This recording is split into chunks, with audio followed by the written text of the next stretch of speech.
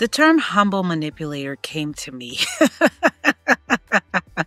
You know what? I won't say the situation, but it came to me where I was just like, wow. A lot of people hide behind the guise of humility to manipulate you for their ulterior motives. And you're not even aware. You're just out here getting manipulated. You're not even aware that they have ulterior motives and they're being manipulative.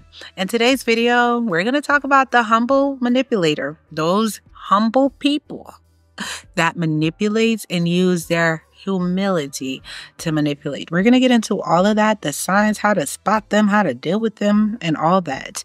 But before we do, hey friend, welcome to my channel, Creating Elemental Gems. This channel is dedicated to leveling up in all areas of your life. So let us learn together, read together, but most importantly, grow together. Now, without further ado, let's get into this video. So the term humble manipulator just came to me. It's like, people use humility to manipulate you. And then I went to do research for this video and I found a great article that sums it up, which I'll put in the description for you guys, by Global English Editing. Okay. And it was written by Mia Zhang. It's people who appear humble on the surface, but are actually highly manipulative.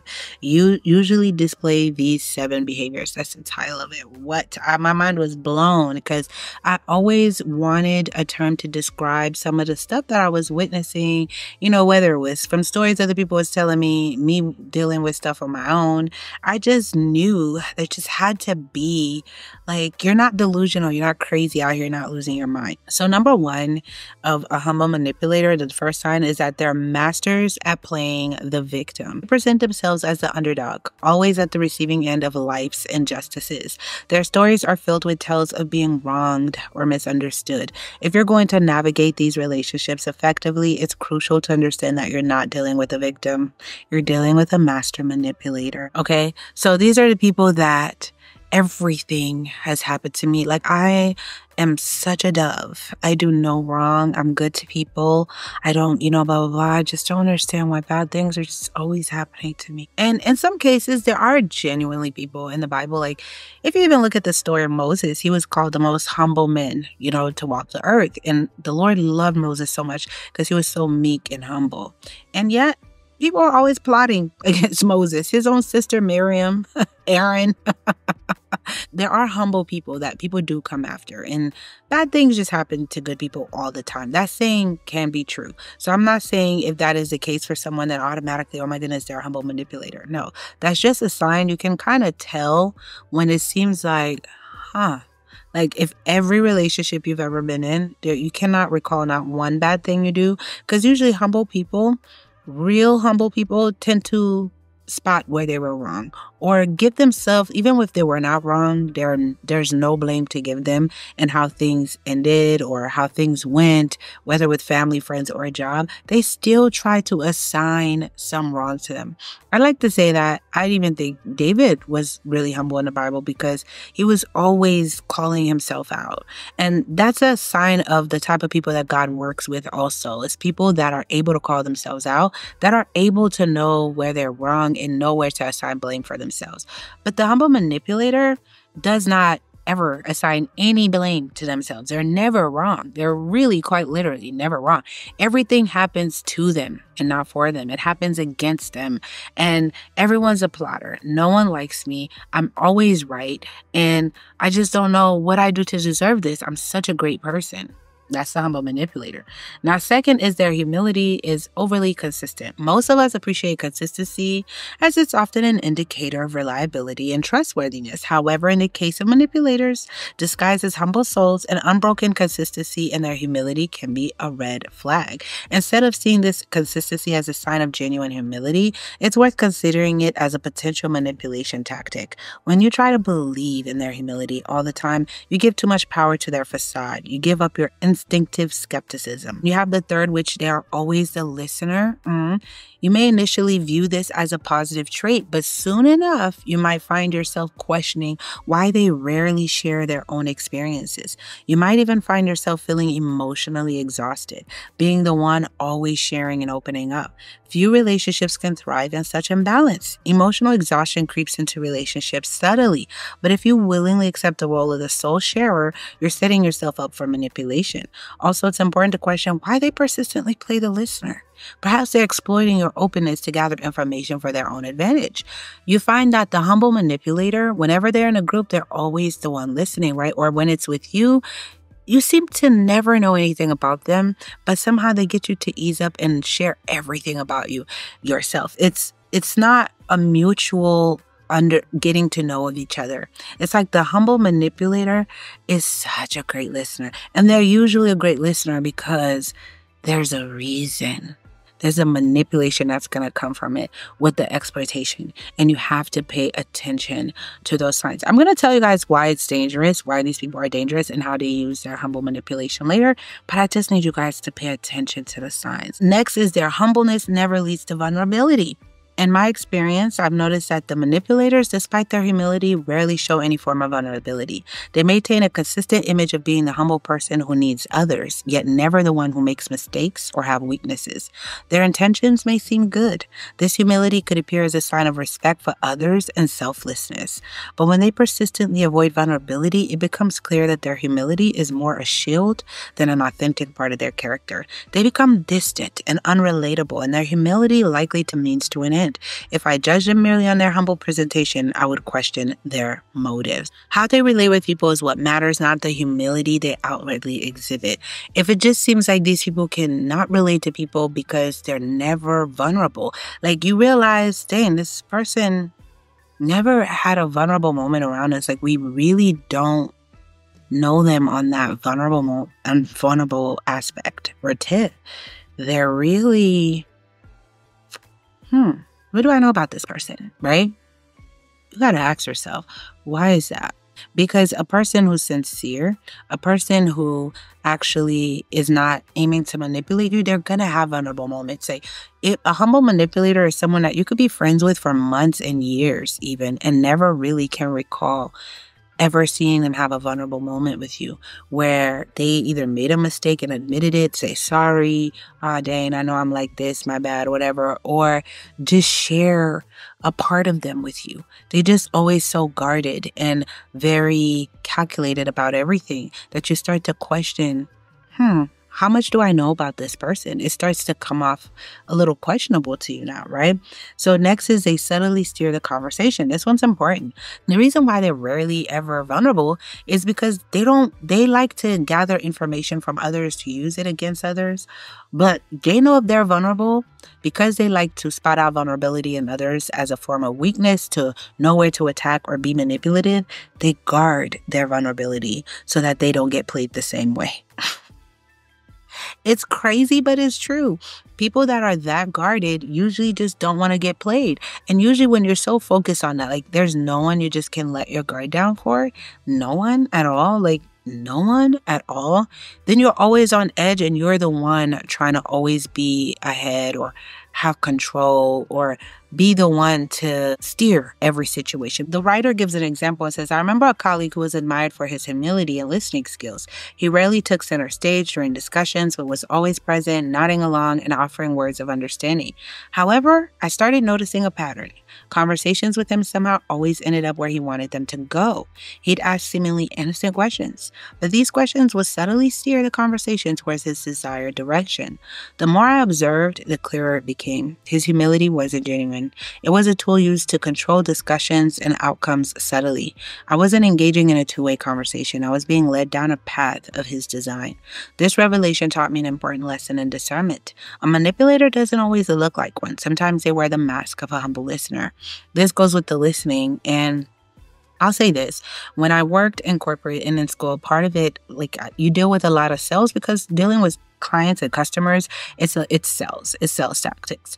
And one of them is knowing how to steer the conversation your way. Like that is a manipulation tactic. So the best way to do that is to show that you're a good listener. You repeat back what the person is saying, but you're always guiding and controlling the path. You can get someone to say yes without them even realizing they're saying yes by shaking and nodding of your head as you're asking them a question, the way you pose it, and then you're steering them in a way And you can tell a master interviewer, skillful person like Oprah is phenomenal at this, right? That's why she was so popular, and she would have people interview. She would interview people. She'd know how to get people to cry or be emotional on her show and be transparent. And she skillfully would steer the conversation to ask those tough questions that other interviewers just didn't have the same tact to ask. And that's why her interviews would be so gold, because there'd be so much the whatever celebrity or powerful figure that would come on her show would be so open. There's a way she just steers and knows how to ask and be a good listener with it.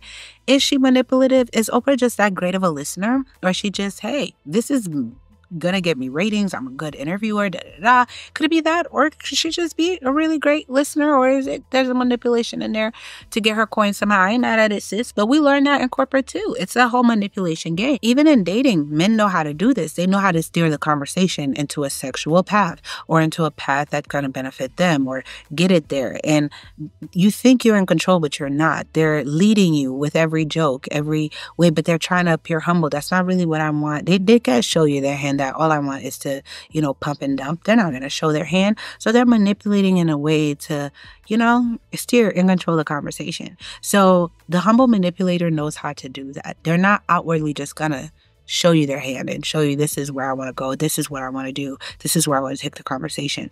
They're very strategic with it, and they use your own words against you, which is why they're great listeners, because they're using what you're sharing with them. And manipulators don't, like even Robert Greene in The Art of Seduction, which I'll do a book club for you guys. Comment below if you want. I will do a thorough one, because that would teach you a lot of lessons. A lot of Christians don't like to learn these things, but if y'all seen in my previous videos that I've done lately, I'm telling you why it's important as Christians, even biblical, like examples with Cain and Abel, Joseph, all of that. Like, it's important to know these things, okay? But in The Art of Seduction, Robert Greene says that, hey, don't try to seduce someone who's so resistant to seduction. And the resistant person to seduction is a person that's so aware that they're being seduced, they give you nothing. So even a master seducer knows I can only go after someone who's willing to be seduced, who's an easy target. When you become a difficult target, for instance, you're talking to a humble manipulator and they're constantly trying to get you to talk, but you're steering the conversation back to get them to be vulnerable. You're like, let me not overshare. When I tell you guys not to overshare, to move in silence, to have the art of discernment, to keep yourself to yourself, this is what I'm talking about, to protect you from these type of things, right? Not oversharing, they're asking personal questions. And you're just like, hey, so what about you though? What, And then if they give you a dry, roundabout answer, I was like, well, that wasn't really an answer. Come on. What's the real answer? Whatever. Like, for instance, they ask you something crazy. I don't know, like, say you're on a date and the guy's like, what? Well, so why aren't you dating anyone right now? What happened in between you and your ex or whatever? And then you don't want to overshare just yet, because you're like, hey, like in my videos, pickup artists, I'll pin that one. The comments hilarious. But the subtle tactics that they use, the manipulation that they use, asking you why, so he could use whatever you're saying against you later. Then you give a generic answer. You're like, well, there's a lot for me to learn with myself right now. I'm growing, I'm focusing on this, and I just know relationships require a lot of time, and I just don't have that kind of time to invest into a relationship right now. So my last relationship, that's why it didn't work. Even if it was for something else, that's the generic answer that you give, right? And then you say, what about you? Why are you single? I mean, you seem like a catch, right? You throw it back at them. Oh, yeah, same as you. It's like, oh, come on, please, come on. Don't tell me that. There's no way. You have time right now to talk to me. We're on a date. We're talking. So what's tea? And then he could flip it back on you if he's good, but always keep flipping it back and call out their lack of vulnerability. I find that when you call out a humble manipulator to their face, their lack of vulnerability, or how you're always the listener. I'm curious to know about you. Tell me a little bit about yourself. I feel like I've overtalked. Like those best people are like, oh man, I'm just rambling on. I overtalked. Let me get to know you a little bit. Tell me something about yourself. Well, I don't know what to say. Well, I have questions. For instance, let me know what's your favorite food? Like, what do you like to eat? And then start to ask those questions, call it out. Like, you don't share much, do you? You're always listening. I'm curious to know. You're a little too quiet, Come on, give me something. You're giving me nothing. Call them out and force them to be vulnerable. If a master manipulator, a humble manipulator's main goal was to manipulate you, as you're doing that, you're no longer a fun target. And they're going to leave you alone. They're either going to move on to the next target, or you might just get to crack the code of that humble manipulator and get them to be vulnerable. And y'all both are on equal plane now, right? But never just continue to share, and have them be the listener, and you never get anything in return. No. Always let it be reciprocal. Let's talk. I'm getting to know you. You're getting to know me. I'm sharing. You're sharing. And if it's not being reciprocated, then I cut it off. 6 is they're expert in body language, which manipulators who appear humble are often well-versed in the subtle language of the body. They understand that their nonverbal cues can reinforce their image as humble individuals, disarming any potential suspicions. These individuals are adept at mirroring your body language, making you feel understood and comfortable. They make use of non-threatening gestures, maintain steady eye contact, and often position themselves in a way that seems submissive or non-confrontational. For those not aware of these tactics, interacting with such individuals can instill a sense of trust and ease. It's a reminder that manipulation isn't always overt. Sometimes it's wrapped in the guise of understanding and humility. Being aware of these physical cues is crucial. It allows us to see beyond the humble facade and recognize the calculated actions of a manipulator. And again, in the corporate world and business school, they teach you these things. Like, there's a level of professionalism. You're not supposed to be, touching on the person, but there's a power of handshakes, even knowing how to handshake and keep subtle touch to bring that trust, making eye contact. Body language should not seem too aggressive, like you're selling something, to be a little bit more relaxed, shoulders down. Like, we have to learn these things, right? In the sales pitch. So take the professionalism away. It's a little easier for me to spot with people in the real world because it's like, oh, okay, I had to learn this for work, and I'm seeing you're doing it in the real world with people and you're not at work. What's your motive for utilizing these body languages? But I'm not going to be too hard, because a lot of people use body language tactics when they're insecure, nervous, or socially awkward. Like, I have a lot of friends that are socially awkward, and I was someone, like, I still struggle with shyness and being socially awkward a lot. So in an environment, we'll exude confidence when we walk in, we'll exude certain body languages to bring out a facade of us, to help us to get through the day of being around a lot of people. But it becomes a problem when you're using somebody's body language against them and you're manipulating your body language to get them to bend into your will. That's when it becomes a problem, and you can kind of see that. For instance, if you're on a date and you see the guy starts to, be a little touchy prematurely and stuff like that, and using body language, a deep gaze. Again, in the video below, we talk about all of that. In the comment sections, that's pinned. Go check it out. I'll put it in the end cards also. If they're using those tactics and there's a manipulation that's coming from it, and you have to be aware, like, all right, what's up here? Let's pump the brakes, okay? Number 7 and last is they rarely ask for help. It may seem odd that those who project humility seldom ask for assistance. After all, seeking help is often seen as an act of humility, an acknowledgement of our limitations and needs for others. However, these manipulators take a different approach. They rarely position themselves in a place of needing help, maintaining an image of quiet self-sufficiency. This tactic serves 2 purposes. Firstly, it reinforces the perception of them being low maintenance and unassuming. Secondly, it subtly conveys a sense of superiority as they appear to navigate life's challenges independently. The paradox here is that their refusal to seek help is not a sign of strength or independence, but a manipulation tactic. It's a careful balance of appearing humble while subtly asserting dominance. That one is insane because, I must say, I don't like to need help, so I don't put myself in a position to need help often.